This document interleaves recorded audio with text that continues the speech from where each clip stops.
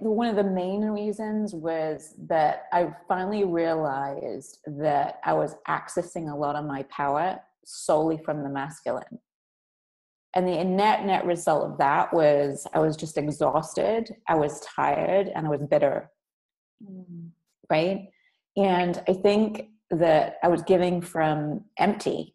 And if you don't, I think that I denied the feminine kind of conversation always, because I pushed it to one side thinking I don't need that, because throughout my whole life I was modeled to push and get the things I need from being more masculine. I mean, I looked like a feminine woman, but inside I was operating from very masculine energy. And that will only get you so far in life before you hit the wall and you realize something's wrong. And I knew that something was wrong. And it wasn't anything on a material level. It was more of an internal shift that I knew I needed to make. You embodying this conversation about femininity was very powerful. And I was in the right place at the right time to receive it, because you could have been on my radar and we've known each other for a while. So it was something that was always in the background, but I never really focused on it until, like I said, I hit up against this wall and I knew that I needed support. And as a coach, I know better that I can't always do it alone, and I've been trying to do it alone. Right. So I think when you kind of came up this time around, it was like, it was the right person, the right time, the right place. Everything kind of aligned, Yeah. Been living in from the neck up for a long time. And I denied the access. I think I blocked there was an energy block around this heart area, which is very feminine. And I'd lost this ability to create and tap into that creative truth, right? Because I was so in my head. And it was like the more I lived there, the worse it got. And it's like I couldn't hunker down into here, right? So I needed somebody to guide me back to that place, right? It's like I got lost in the woods and didn't know how to get back to true north. And Paul showed up and look, I can get you back there, right? So I think, and to be honest, I think I always thought, look, I teach this stuff. I should be able to get there on my own. Yeah. Right? So there's a little bit of my ego involved in terms of, I thought, I should be able to do that, navigate that journey on my own. And it was just a gift to be able to, I think, surrender a little bit. Yeah. And that's part of the feminine right there, is surrendering, saying, I can't do it on my own. And I'm going to let somebody in to guide me back to that place. And so the experience was beautiful in a sense that you held the space and you were a guide, really. I mean, instead of, it wasn't this like, again, you didn't come from this with masculine energy. It was a very feminine container that you held to guide people back to that place. Mm-hmm. And I was one of them. And it was like a beautiful experience. Mm-hmm. I just think the whole space lends itself to surrender to the feminine. Right? I mean, I don't want to give too much away because it's like exquisite, but I think that you created a space where when you arrive, it's like, right? You get there and you can exhale. And that was beautiful and priceless in the sense that it wasn't in a city. It wasn't, it was, the container was set to completely surrender from day one.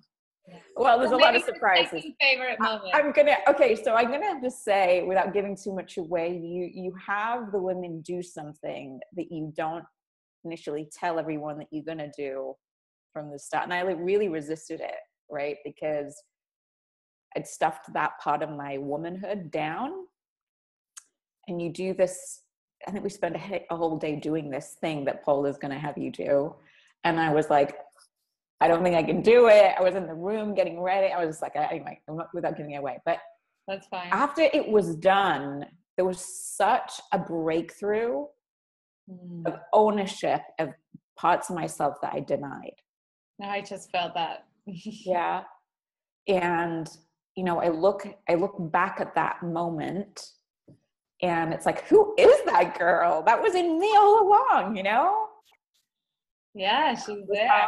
Yeah, she's there, but she was kind of hidden, and there are parts of ourselves as women that get totally hidden and suppressed. And especially if you're in your masculine, and to have those parts of myself reemerge with other women. Like another thing was that you do this experience around other women, which you wouldn't normally think would be safe. And yet having this experiences with other women actually healed another area, which is, you know, women can be bitchy to one another and they can be competitive. And I honestly say that the women that I had this experience with, and yourself, it's like there was just this friendship and camaraderie and support, how it should be with other women. Right. You know, I always say, like, we shouldn't compete, we should complete each other. Exactly. And these women definitely did that for me. I think that my mission has always been, and this is something that I just realized coming out of that retreat, my mission has always been to live my truth.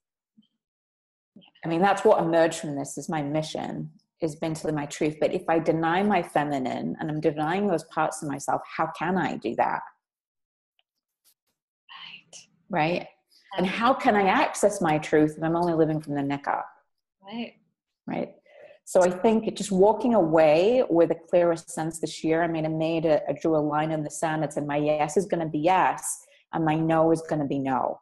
And I'm going to live my truth and stand up for myself and represent myself in a way that's loving, not bitchy, but kind, you know, strong, but not weak, you know, and empowered, right? Yeah. Not the victim and not the bitchy girl, you know, but to stand there and empower a woman and live my truth. I think that was my biggest takeaway. I think because I denied the feminine so much, I pushed it down. You know, I stopped having periods for like 6 months. So, and I was kind of happy about that, because who wants to have PMS, right? So I was like, yeah, no period, right? Right. But actually that's how strong and powerful I was how we choose to override the feminine. It actually affects our bodies. And the day I got back from that retreat, I got my period because I was so open to the feminine again. And I was stunned that happened.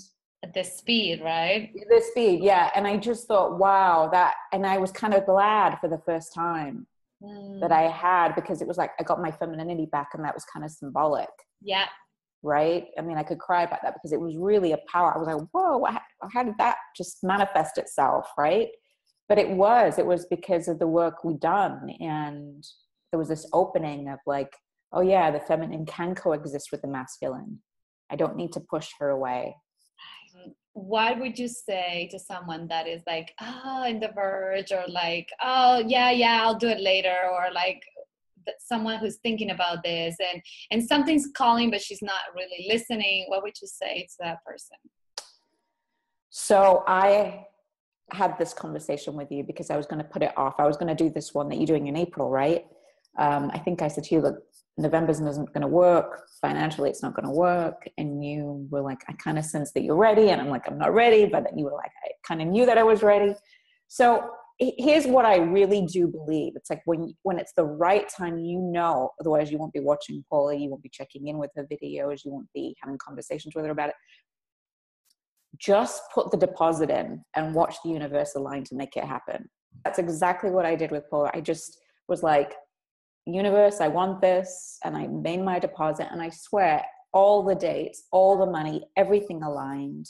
Because when your intentions is aligned with your truth, and maybe your truth is, you don't know what your truth is, but you know you're supposed to work with Paula, then put your deposit in and just watch everything align for you. And that's how I've made, and when I look back now about a lot of the decisions I made in life, it was when I was clear about what I really wanted, and I just put my toe in the water, the universe rises up to take you to that place. And it wasn't just for me, it was all the women in that group.